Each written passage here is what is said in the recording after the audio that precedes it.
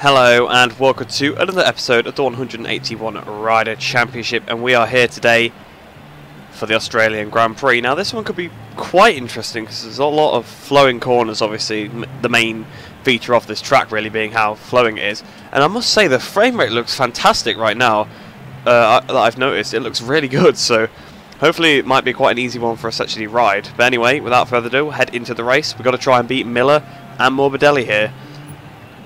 Get ready for the carnage. Here we go. Bikes all over the place. Oliveira's being pushed over there as well. Oh, there's still people. It's still raining people. There's someone stuck on the pit wall in the background. It might be Mick Doohan actually. Oh, Schwantz has just gone up in the air. All right, we'll skip the cutscene now. The riders are ready. Just a few moments to go, and another Australian Grand Prix will begin here at Phillip. There's a 9 Ross far in the pack as well. So we're on the grid. Marcos Ramirez next to us. The same weird thing, that's Danny Pedrosa on the floor there.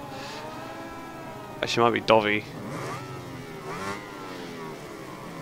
So I'll wait for around 10 seconds. But there is a lot of carnage. There's still people all over the floor here. Lopez going backwards here.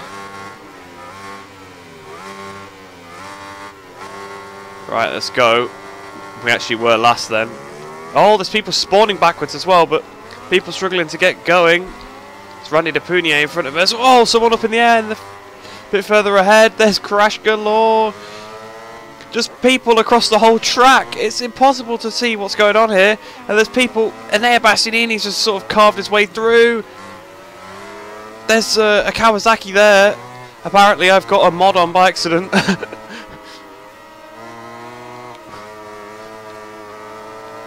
Lucas Tulovic. Inside of Lucas Tulovic we go.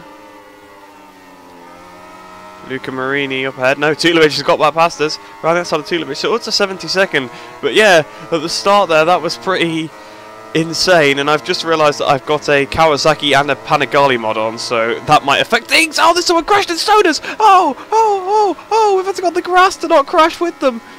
We've been re-overtaken by Marini. Shinya Nakano's been overtaken by Marini as well. So, yeah, not looking like Nakano's going to be scoring any points. Crash for Sam Lowe's there. Oh, there's people off to the side here. I think that might be Sam Lowe's, maybe. Dominic Agata's crashed as well. There's John McPhee in front of us. Past McPhee, past Nakano. Marini up next. Tom Buthamos had a crash as well. Looking for the move around the outside of Marini. Here we go. To Lukey Heights, we're going to be looking around the outside of Binder. There's a big train in front of us. Oh, Binder's clipped the inside curb and ran a bit wide into our path there. Around the outside of Binder, trying to outbrake him into MG corner.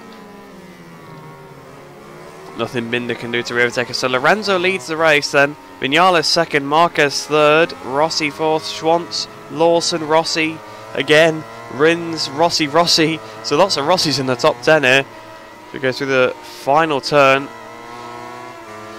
The Moto3 rider there in front of Byrne, I think it's Mino, not losing too much time, but on the straight here, that's where it's all going to, you know, there's going to be a massive difference in speed, because this is one of the fastest straights. Two Moto3 riders there splitting, I think that was Remy Gardner. So we go into turn one. I've had to sit up because I could see somewhere on my line there. Well, I've gone off way too much, lost a lot of time there. We're back behind Remy Gardner again now, but it was worth it to not hit the KTM. There was a KTM on my line. There's a big train of riders, and I've just ran wide and lost a position to a Moto3 rider there. So like I said, they actually can sort of carry the corner speed. Pushing Tom Luthi out the way there, so up to 53rd position now, lap 2 of 7. We've actually got a lot of laps here. I suppose the lap time isn't all too long at this circuit, but it's quite a long track, I always think. I always think it's one of the tracks that feels longer anyway, at least. And we are coming up to the Red Bull Rookies riders now. Someone's off there. It's Lowe's. Oh, they're all getting in the way. And they're all rejoining the racing line as well. But I can cut underneath these ones. That's nice. It's going to be scary. They're coming out of Siberia and into sort of the hay shed, catching them up. That's going to... Well, it's just a big cluster of them there. And they're closing in on the apex. There's massive crash. Massive crash. So many people down there. Managed to get my way through. Up to 29th position now. Behind Jean Zarco. Past Zarco we go. Up to 28th. Caparossi on the curb on the inside. He's got to watch out for that. But yeah, that was absolute madness. That was not a good place to catch them. There was just people flipping up in the air. Impossible to see what's going on. But we've passed Loris Caparossi now, up into 27th position on the at the end of lap 2. Nakagami behind Crutchlow. So that Lorenzo's had a crash now because Vinales leads. He did the fast lap of 1:28. I don't think we'll be troubling the scorers in terms of lap times. Obviously we had our excursion at turn 1 on this lap. Oh, I've hit Nagashima. The frame rate's dropping again now. So the frame rate was really nice on the grid, but it's quite low at this point in the race. I've not seen any comments about it, but I'm assuming people have realised that the frame rate is low because of the amount of riders on track. Somcat Chantra there has been bashed out the way by Cal Crutchlow into turn 1. Oh, I've cut the inside curb. That's basically a death sentence. I'm glad I've not fell off there. That's allowed Chantra and Nakagami to come back up the inside. I've just pushed Nakagami out the way. I'm probably being a little cautious here, especially into turn 1, but turn 1's a corner that I crash at a lot anyway, so definitely don't need the added difficulty of the low frame rate and all the riders. Vincente Perez has crashed there, so now Cal Crutchlow is a rider I'm going to try and hunt down. There is a lot of riders in front, so we should, if we keep it up, get a decent amount of points. There's Kevin Schwantz, so he was in the top 10, so we're not too far behind the leaders, I don't think. Obviously he might have had a crash, but we can't be too far behind them. Kevin Schwantz taking a very weird line through there. Nakayuchenko's had a crash. Not sure whereabouts on the track they'll be. I'm guessing that'll probably be at the start of the lap, because you usually catch them. So this could be a clean lap, which we need to obviously take full advantage of, which I've not particularly done, because we've only managed to pass, well, we've passed 3 riders on this lap. Nakagami, Chantra, and now Kevin Schwantz as well. Oh no, they are here, I think. Oh no, I just saw a crash and I saw someone in the mid-pack going for a move, but it's Casey Stoner going for a move on someone rather than someone being offline going slowly. And there's three wide up ahead. I think that's Wayne Gardner scrolls out on the outside there. Oh, here they are, yeah, so they are sort of on the straight, but they're also in the last corner. Stoner's hit them. We're all riding up the inside of them. Oh! Rainey hit someone. I've gone to the wrong side of the track, really, haven't I? Yes, I have. I've just been flipped up in the air. I've got to try not to get collected here. Oh, I've just knocked Marquez off, I think. Oh, there's people all over the place. I'm being pushed off. Just being on the side of the track is dangerous. McWilliams in front of us there. We're still running through the grass. We're still running through the grass. This is a dangerous section to be in. And we're now up into the points paying positions as we go towards Doohan Corner now. Oh, nearly being hit there by Foray because Pedrosa's just ping-ponged him into our path. Rossi's behind us, the modern day Valentino Rossi. Alex Crivier in front of us as well.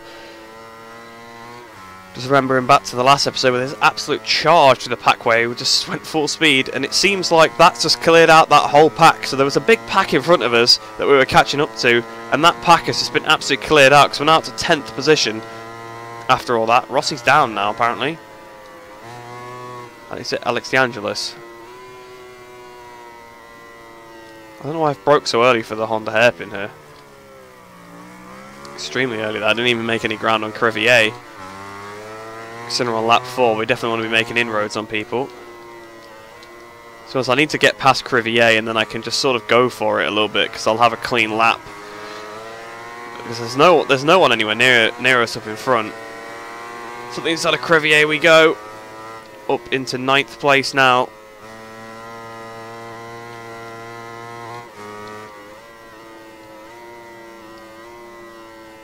So Maverick Vinales still leads the race, so it's going good for our teammate here. He's got a massive lead. I'm guessing he probably got through all of that carnage. Because that was terrible. Quartararo's 4.6 seconds in front of us.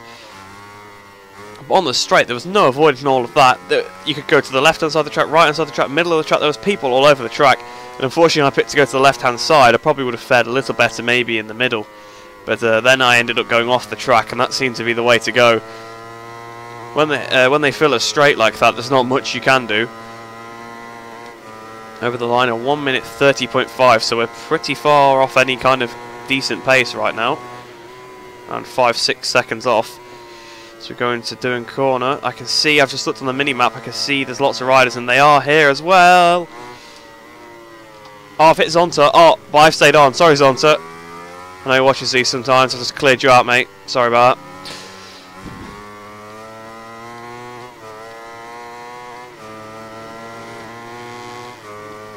Oh.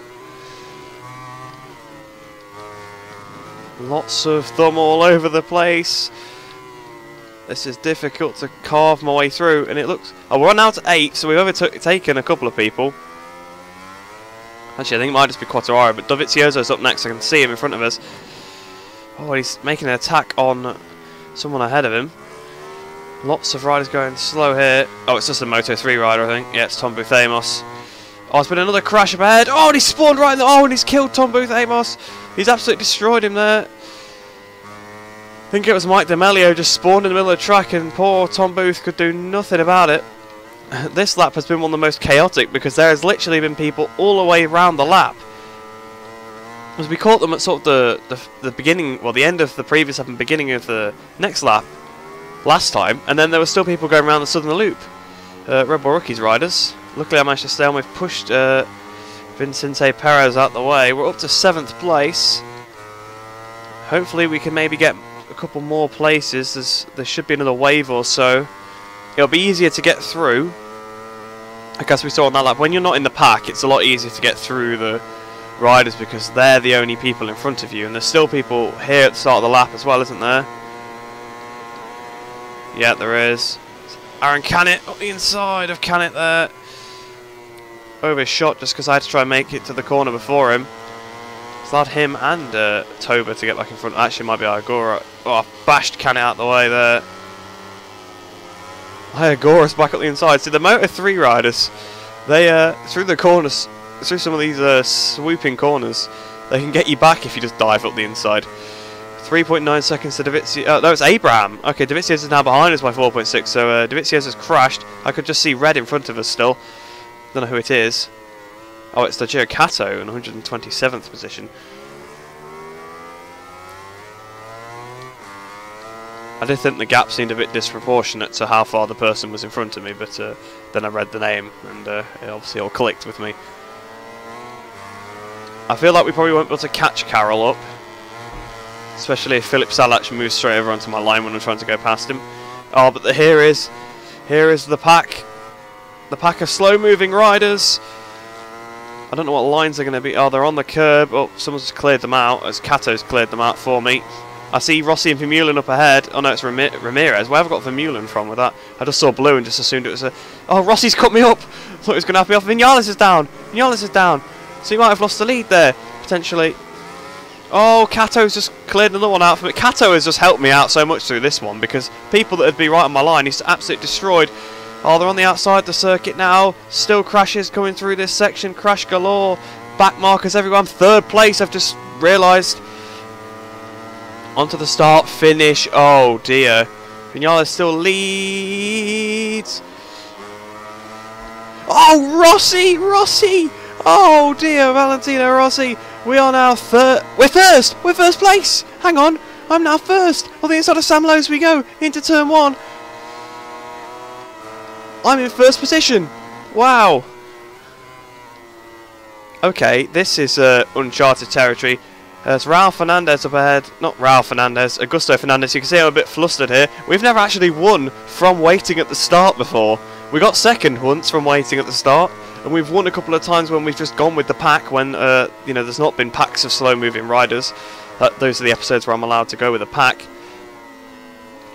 But we've never won straight from the back, and it looks like we might be able to here. It took a very drastic turn right at the end. That straight proved to be the most deadly part of the whole, you know, the whole track. Just that start-finish straight, because they just litter that straight and the last corner and the corner after it. Marquez has the fastest lap of 27.1. So, yeah, it's absolutely crazy scenes here. There is still people up ahead, so we've got to watch out for that. We are not out of the woods yet, but I think they might just be Moto3 riders, which obviously are still a risk to me, because I'm obviously going to be travelling a lot faster than them. But they're not going to just be stopped on the apex. I've almost bottled that then, going off into the grass. I don't know who's 2nd position, not going to lie to you, and it's probably going to be a randomised order, because when I win it seems to be a pretty randomised order, so let's hope Jack Miller's not artificially boosted up the order. Same with Franco Morbidelli, but this could be one step, a massive step towards the championship here, as we round the last corner. We're up towards the line. We're going to win here in Australia. We're going to win once again in the 181 Rider Championship. And look at this carnage. Look at it. They're still on the straight. Can my AI get through? Oh, he got through most of it. Party at the podium. Let's take a look at the Motogp class final results. So then, in the end, I won the race, obviously, ahead of Maverick Vinales, ended up second. So 1-2. I think this has got to be the first 1-2 in the whole series for any team. Obviously, Monster Energy Yamaha gets in the 1-2 there with third place for Bagnaia. So one of my championship rivals still pretty close to us. Let's see, did either Miller or... No, Miller doesn't seem to be anywhere near the points. But he's outside the points anyway, at the very least. Did anyone notable score points? I think it actually seems to be a pretty standard sort of top riders. I don't think it's simulated the times all too much, to be honest. So no like Moto E riders up near the front or anything like that. Alex Barros, 18. Yeah, so it just seems like a normal standings. Have a look at the championship standings at 49 points ahead of Jack Miller. So we can actually, So we're, oh, thank you. The game tells me in the top right, we're around 17 of 19, which is exactly what I thought. We can wrap up the championship in the next episode. All we have to do is not be outscored by 24 points to Jack Miller. So basically, if we score points, we win. Then we win in the next episode. So that's that took a bit of a turn that I didn't expect. Bagnaia moves back up to third. So the Pramat boys still really bringing it home. But me and Vinales are going to done our team championship a very good amount of. Well, I don't know if they actually only take Valentino's points, so it might not have taken Mavericks, which would be a shame, obviously. We should take the top two riders, really. So we'll have a look how many riders have scored points in this one. But this was really, really difficult episode. Just, oh, the straights were covered. You can't believe how hard it is to avoid them. Like, I know a lot of you in the comments have acknowledged how hard it would be, but honestly, you don't know how hard it is live. So 101 of the 181 riders have scored points, which I think is exactly the same as last time.